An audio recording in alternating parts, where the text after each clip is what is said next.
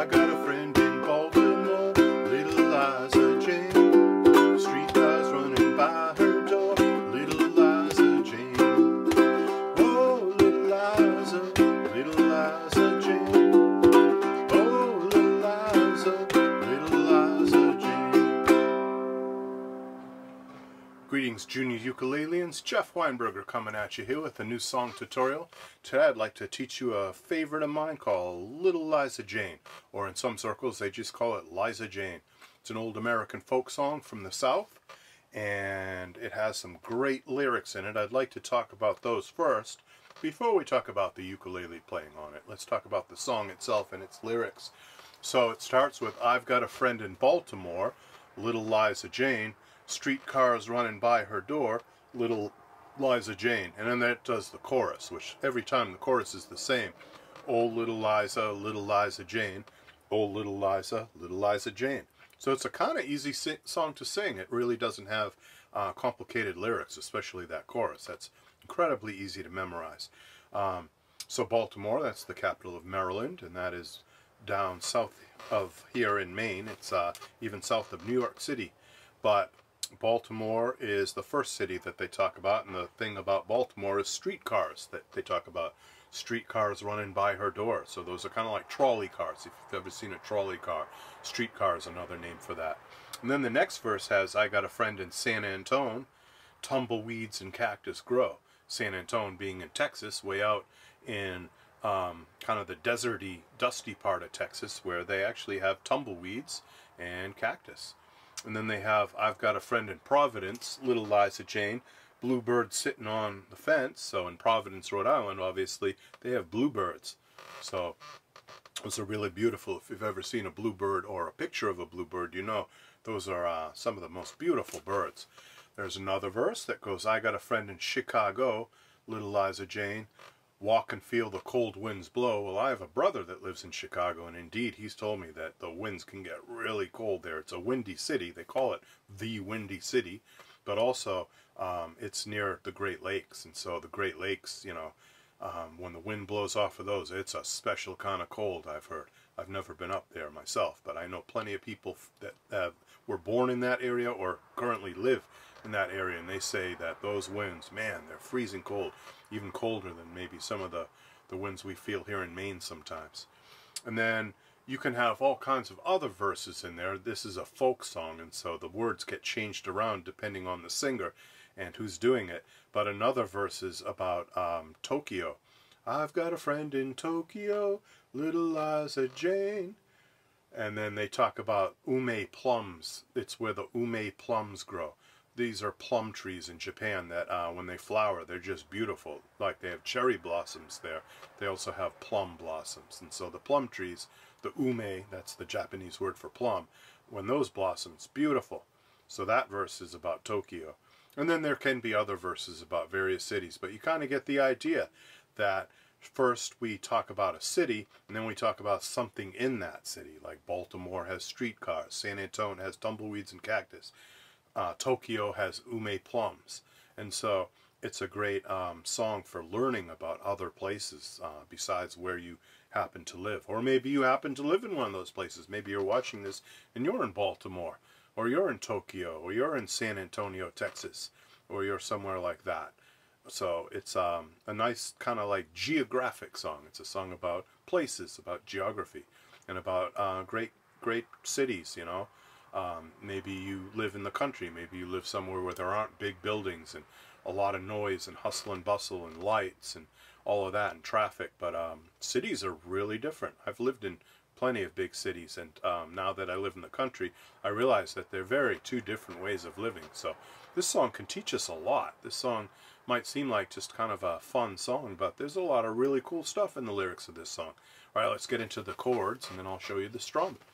I like to do this in C because that keeps it easy on the ukulele and easy for little fingers that are still learning their first chords, and those two chords are usually our first chords. They happen to be C, which is almost always everybody's first chord, and then G7, which oftentimes is people's second chord. So C and G7. And there's that special trick that I've taught you in the past that gets you from C to G7 so much easier, and that's where you take your C chord with your third finger and you drag that third finger from the third fret back to the second fret without leaving the string. And then if you just plop your other two fingers down to make that G7, it's a lot easier. You don't have to lift all your fingers and do extra work. You just smoothly go from C to G7 without so much work. You don't have to break a sweat. And then when you go from G7 back to C, do the opposite. Take your first two fingers off and then slide that third finger back up to C. So that should make for a pretty easy and a pretty smooth chord change if you do it right.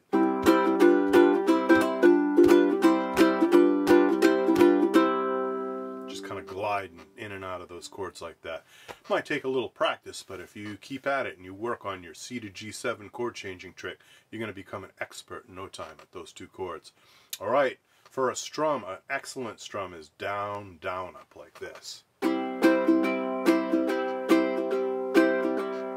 And we can do it slow. Let's start the song really slow so you have a chance to learn this strum and get used to those chords.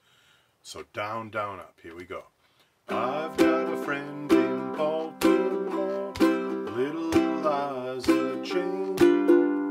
Streetcars running by her door, little Liza Jane. Whoa, little Liza Jane.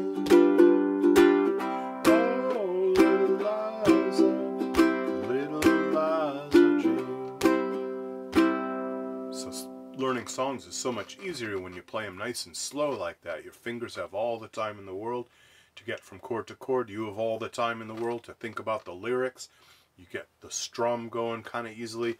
But then when you're ready, you want to speed up. When you have learned it well and you're ready to go faster, then we would go faster. But we keep everything the same. It just happens faster. The down, down, up all of a sudden becomes... It almost starts to sound like country music a little bit, or folk music, they're related. I got a friend in Baltimore, little Liza Jane. Streetcars running by her door, little Liza Jane. Oh, little Liza Jane. Oh, little Liza Jane. So eventually you'll be ready to do it fast. Where the chords change, we know we have C and G7, but I have yet to explain to you where we change. So you probably saw what I just did then, but now I'm going to do it real slow so you can see everything. So we have, I've got a friend in Baltimore, and that's on C. Little Liza Jane. It's on the word Jane at the end of that line. That's where we hit our G7 chord. But then we go back to C for streetcars running by her door. And then on the word little, little Liza Jane. So on little, we have G7. We keep it for Liza, but then on Jane, we go back to C. So here's that second line. Streetcars running by her door, little Liza Jane. And notice how now I'm not even doing the down, down, up strum. I'm just using my thumb doing a single strum. I'm just going 1, 2, 3, 4. 1, 2, 3, 4. 1, 2, 3, 4. 1, 2, 3, 4.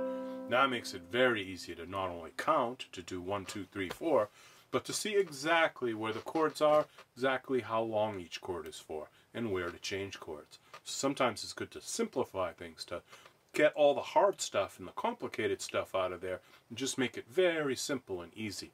And that's how I like to learn music, and that's how, obviously, I like to teach music, to keep it simple. Alright, let's do another verse, just to make sure we've got it, and then we'll try a couple verses together. We'll do a little jam session on this. Alright, so the next verse, the San Antone verse. San Antone is just a short way of saying San Antonio. That's the full name of the town, San Antonio. But they say San Antone. Alright, so we have, I've got a friend in San Antone, little Liza Jane. Tumbleweeds and cactus grow, little Liza Jane.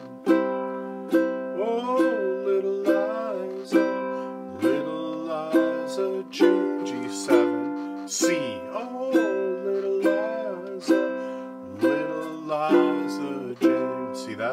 little Liza Jane. So it's right on, little Liza Jane.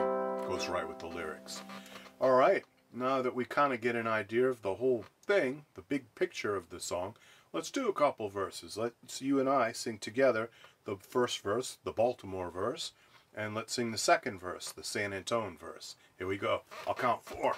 1, 2, 1, 2, 3, 4. I've got a friend in Baltimore, little Liza Jane.